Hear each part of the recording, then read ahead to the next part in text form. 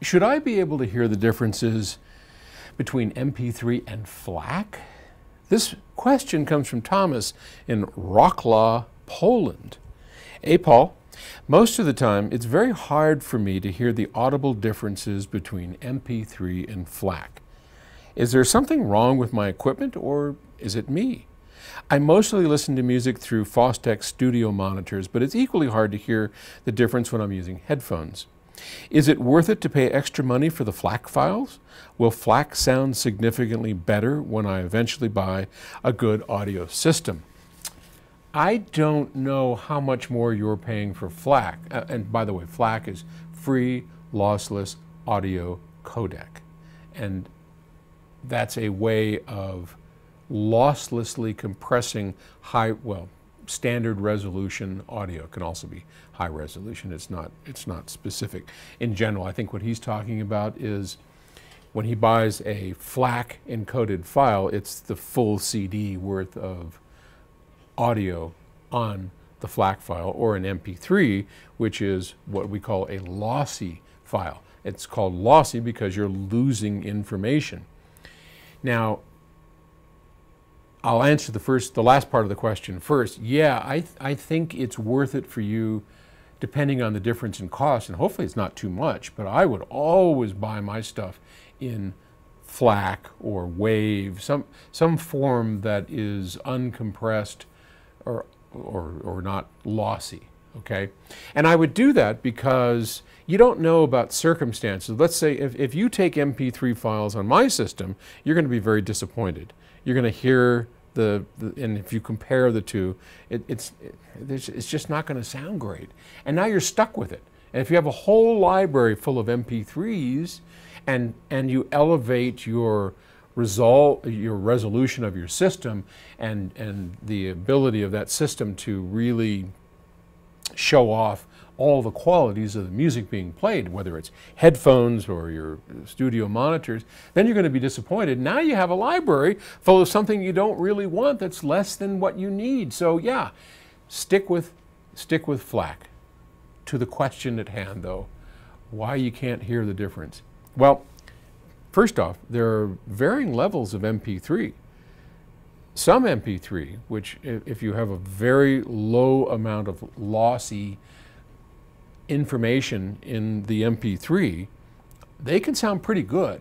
They're certainly not as good as no MP3 or lossless, but they can sound pretty darn good. So I don't know what level of MP3 you're getting. It depends on the kind of music you're listening to as well. Some music, pretty badly recording, it doesn't really matter. I shouldn't say that, but I really don't know how to answer the question adequately because I don't know your circumstance and I don't know these Fostex. I can tell you that on my system at home, Terry's little system, and I just have a pair of KEF LS50s, a Sprout integrated amplifier, and a turntable, we can, even though obviously nothing on a turntable is MP3 because that would have to do with CD and digital, I can easily hear the differences in compression and in recording quality, and I can tell you that most of the albums that we listen to are hardly as good as some of the older stuff that we have around, like Sergio Mendes, Brazil 66.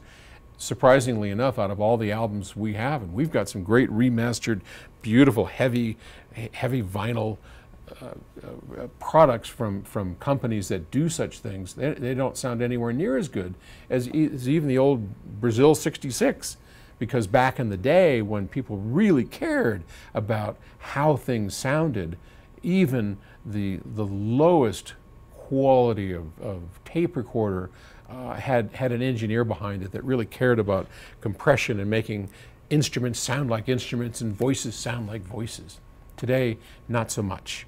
Something we're going to try and correct over time with our recording studio, and we're going to show the world that it can be done, that you can play grunge. Okay, here, I'll diverge. Somebody was saying, you know, you talk about your recording studio because it's going to be perfect and pure and all that stuff. Well, not every musician wants perfect and pure, right? Some of us want this crunchy, grungy sound to our guitars and our voices. That's cool. I get it. That's okay. But let's record that crunchy grunge well, right? There is a difference, and a big difference, between taking something that is distorted by the musician, whether it be in his amplifier or in his voice in the recording, and capturing that perfectly, as opposed to getting that same crunch and grunge through distorting the recording process itself. Big difference. And we will attempt to demonstrate that difference to you over time and show you how, this sounds funny, but well-recorded grunge sounds very different than poorly recorded grunge. There is a difference, it makes a difference, and you can hear it even on the lowliest of systems, and we will show that. So, I don't know why you're not hearing the differences. Maybe it's because you have better MP3s? I don't know. But if you can, here's my advice. Go to a friend's house.